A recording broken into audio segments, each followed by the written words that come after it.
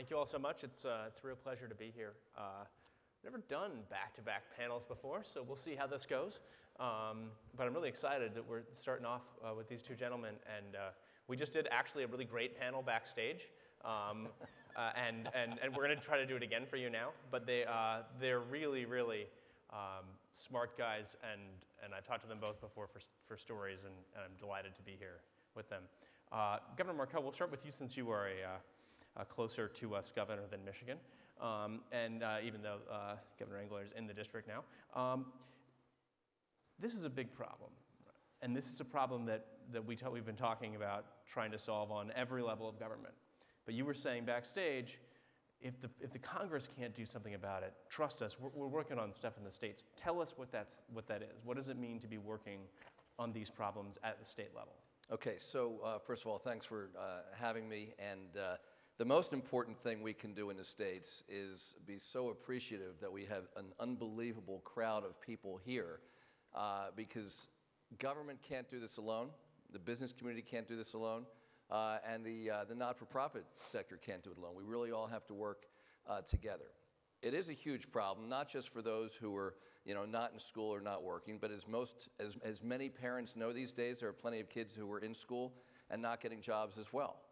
And so we're approaching this from a number of perspectives. First of all, I just stepped down after 3 years as chair of a fantastic organization called Jobs for America's Graduates. It exists in over 30 states across the country. It's been around for 30 years, and it focuses on the kids who are most at risk of dropping out of high school. And 30 years in, 30 states, year in, year out, 90+% success rate of kids graduating, and a year later, 80% being in school or working. And it really focuses on these kids while they're in school. They all have a specialist. It's like a class that they take where they teach job skills, where they work on all of the soft skills as well as some of the harder skills as well. Really important.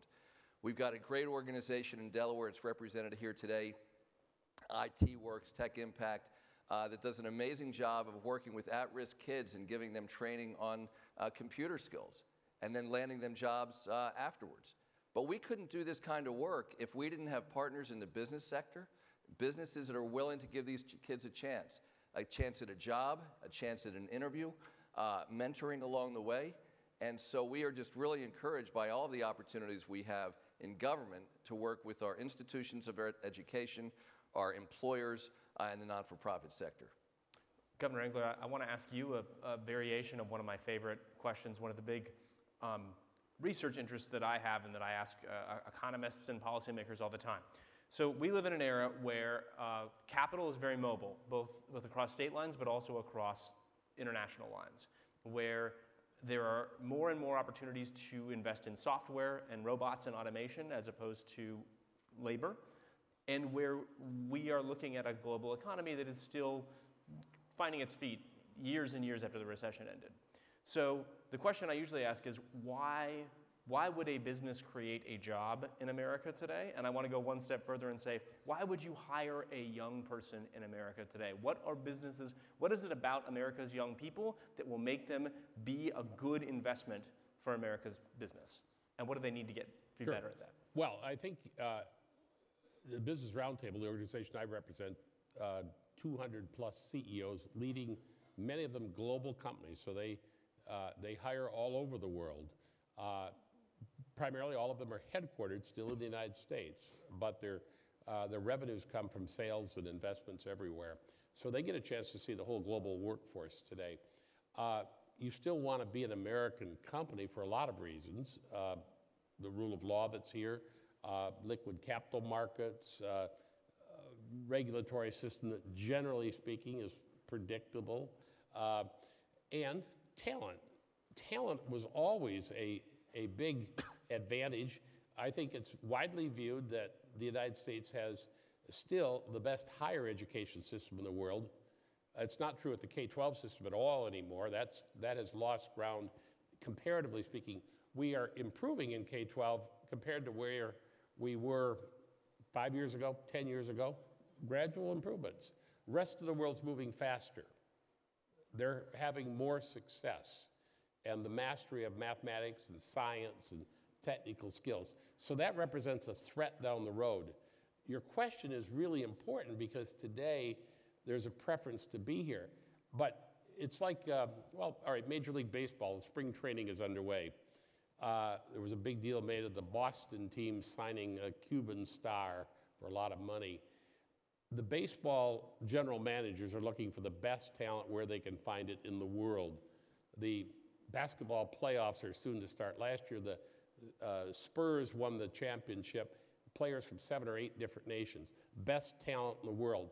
It's that way in business today. It's the best talent in the world. And one of the challenges we've had in a conversation with the American public about higher standards is people will look in the mirror and say, well, you know, hey, we're doing pretty good. My school's a lot better than that school on the other side of the county. My school is certainly a lot better than these schools in the other part of the state. And at the state level, some states will say, well, our schools are better than this other state. It's not the right comparison today. You're competing with the best schools anywhere in the world. And the company, the people who's going to put capital at risk, is competing for the best talent in the world. And so that's where we have to measure. And there's been a lot of resistance to that. I don't want to be measured. I don't want to work that hard, or I don't want to do this. Well, today we've got an advantage. It's an advantage, though, that we could lose. We could slowly see that erode. It's the old story that if you throw a frog in the pot of boiling water, it'll pop right back out. If you cook the frog slowly, it'll stay there and you can boil your frog. You know, what we've got to be is, I think, alert to what that challenge is. So a lot of reasons why today it makes sense. And there are, because of other factors, the energy advantage that America, and indeed all of North America has today. There are reasons why you'd want to be in the US or in North America, but all of those are subject to competitive pressures which don't just stay the same. Governor, do you think that young workers, particularly out of work, would-be workers, have a lack of skills that is holding them back, or is there a lack of available jobs, or both? Well, if you don't have this, I mean, put it this way. There has never been a better time to be somebody with the right skills. But there's probably never been a worse time to be somebody without the right skills. And I know we've got 250 young people here today.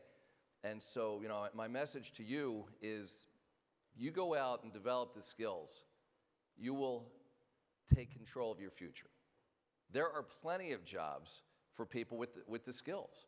I mean, literally, there are millions of jobs. In our small state, I could point to, a couple employers, name by name, that have hundreds and hundreds of jobs that they can't fill because they can't find people with the right skills. So what do we do about it?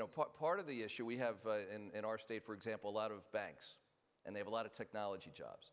And they tell me that their recruitment strategy is largely to hire away from each other, which is a lousy recruitment strategy.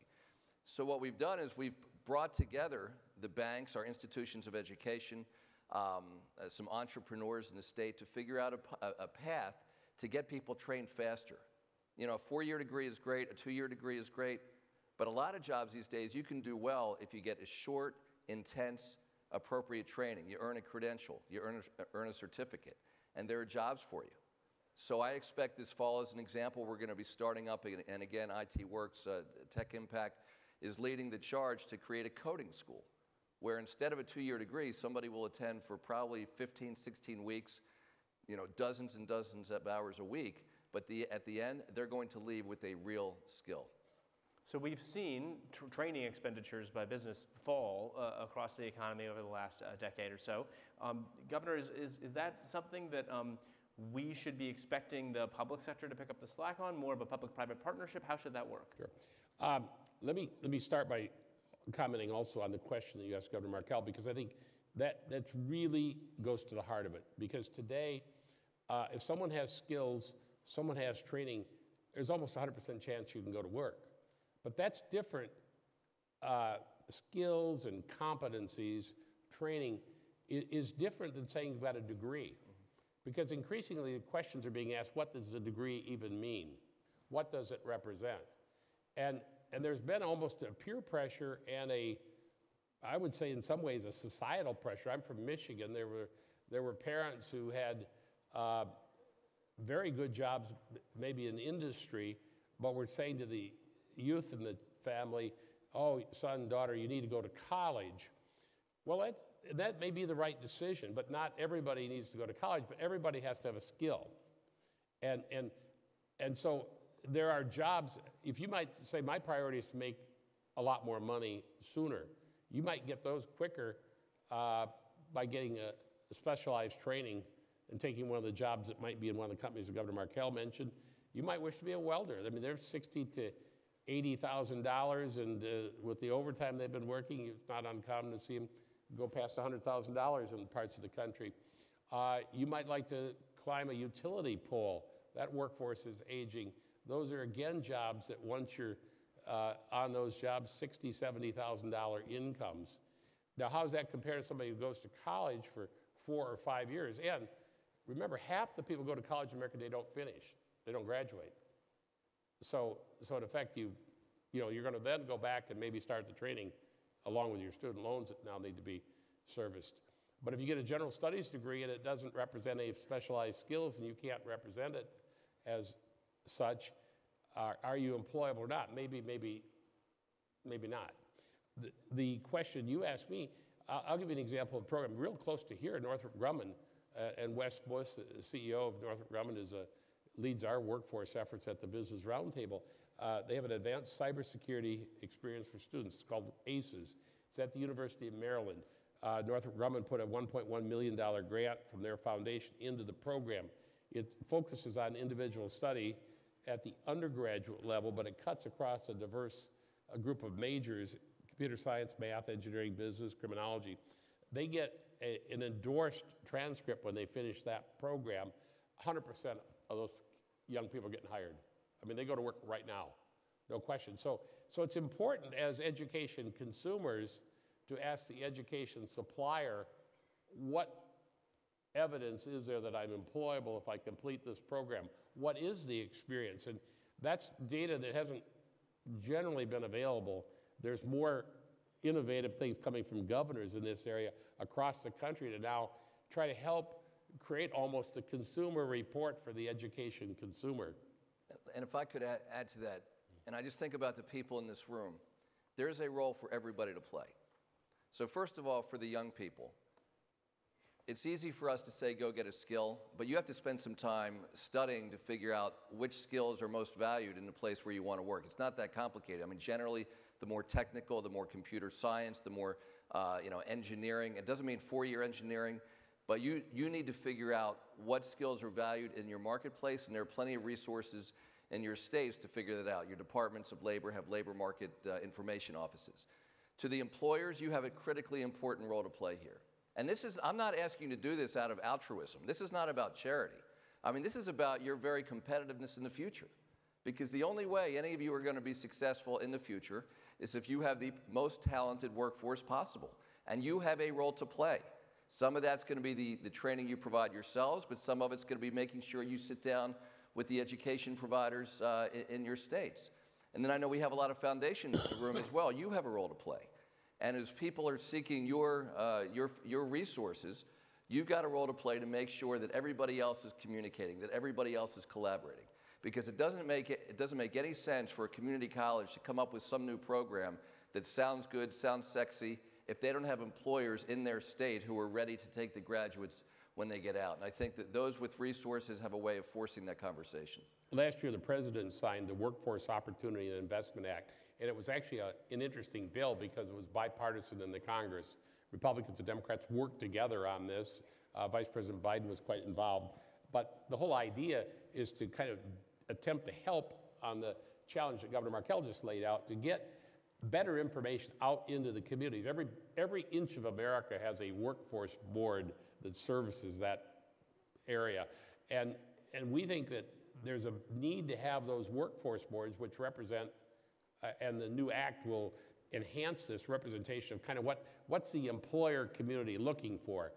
We would, as we look in our mirror, we say the employer community's got to do something the governor just said. We've got to do a better job of trying to define what are the competencies in the jobs where the opportunities are. What are we needing? And that isn't done systematically across the country. It isn't done well in a lot of places. That's an area where we think we definitely need to improve. At the same time, we need to communicate that to the student who's getting an education, and we need to communicate it to the trainer, the teacher, the education provider, so that they're not teaching an obsolete skill, and you're taking it, you're at the top of the class, you are the best student learning an obsolete skill. No opportunity to go to work. Right. And so we need to get, there's an alignment that's needed, but you still are out there as consumers of education to the youth here, and anybody who's able to influence this in the community. We need to do a better job. And the other thing we also know we should do is we can tell all of our friends dropping out, leaving, is the single most catastrophic decision that one can make in life, not finishing. And so a lot to do. Yeah. So, okay, first up, I want to thank Governor Engler for satisfying the constitutional requirement that if you're on a panel with the governor of Delaware, you must say something nice about Joe Biden. But I also then want to ask sort of a question that pivots off the skills question, because we hear this a lot. We hear about skills gaps. We hear about jobs not being filled. But the fact of the matter is we've also had a really weak economic recovery the last 5 years, and there haven't been a lot of jobs created. Now, that's accelerated over the last year in particular. But for young people who graduated, even some with the right skills, into this economy, it is a definite disadvantage compared to their parents or even people who graduated 10 years before. Right. How do you handle that? How do you pick up those young people who want to work and just were unlucky in terms of the economic circumstances into which they enter the workforce? Well, I think that's right, and I think it's right for two reasons, and Governor Engler references. I mean, first, there are two major structural forces at work. One, businesses have more choices than they have ever had before about where to hire. And jobs that 30 years ago that by default would have gone to the US or Canada or Western Europe or Australia, now employers have literally dozens of choices all around the world. That's force number one. Force number two is we all carry with us these unbelievably powerful computers in our pocket. And the fact is, every state has businesses that are producing twice as many things as they did 10 years ago with half as many employees. The role of people in the workforce is just changing. That is reality. And so that being said, I mean, we do now have 59 straight months of job growth, and I really urge, I mean, in the end, teachers, administrators, counselors, government can do so much for you. We have to try to meet you more than halfway. But in the end, you can, as difficult as it is, you can control your own destiny. Tom Friedman from the New York Times, writes that average just is not good enough anymore. Showing up is not, and as a parent myself of a 22-year-old and 19-year-old, it's a conversation we have all the time. You may be, on the one hand, you refer to the students these days as being unlucky to be in this economy. That may be, but this is the real world. And you can change those dynamics because, again, the unemployment rate for folks, for young people with the kinds of technical skills that are valued in the marketplace and who can communicate and who can think critically and who can work in a team, that unemployment rate's real low. Yeah. It's real low. And so those are the facts, and you have to act accordingly given those facts. That being said, there's an incredibly important role for employers and foundations and government and institutions of higher education to play as well. But in the end, you've got to take control of your own destiny. There's no question we've had a period of slow economic growth, even with the hiring. We're coming back. We've still got a low labor force participation rate. That is, for young people, though, that's perhaps an opportunity. McKinsey's out with a study, their global institute, just in January, and it was kind of an interesting one because they looked at what's it take to get growth. And we like the Business Roundtable to be viewed as the leading advocate for economic growth in the country. Well, McKinsey said, look, the past labor force really was a driver of growth, but labor force leveling off. The one thing young people have got going for is demographics. The workforce is graying, it's aging, and there's going to be lots of opportunities. In fact, more than anything, you actually worry, are there going to be shortages? There clearly are 4 to 5 million unfilled jobs today, and the governor mentioned those, so I won't go back at that, but they're jobs, though, that demand specific skills, knowledge, competencies, so you just can't walk in off the street, here I am. what can you do? Well, nothing. Business is spending billions, by the way, on training, but that isn't adequate enough. And since you're spending, many of your dollars, or you're taking out loans, make sure you're getting the right training. So I think the opportunities are there. The other thing I think is working for you is the infusion of new technology. As we think, where's the other piece? Where does growth come from? Well, then the other piece was sort of productivity. Where does that come from? Well, that is adoption of new technology that's there, and creation of additional new technologies, approaches, processes. And for a developed economy, we're on the leading edge of implementing technology change. A developing nation's got a lot more work to do, but for us, we're going to be depending on then the innovation, the creativity, and hence the governor's mention on the sciences, the relationship to the future is very, very important. Well, I want to thank you both so much, and thank everyone for your attention. Gentlemen, thanks. This was great. Thank you. You're welcome. Thank you. Over there. See ya.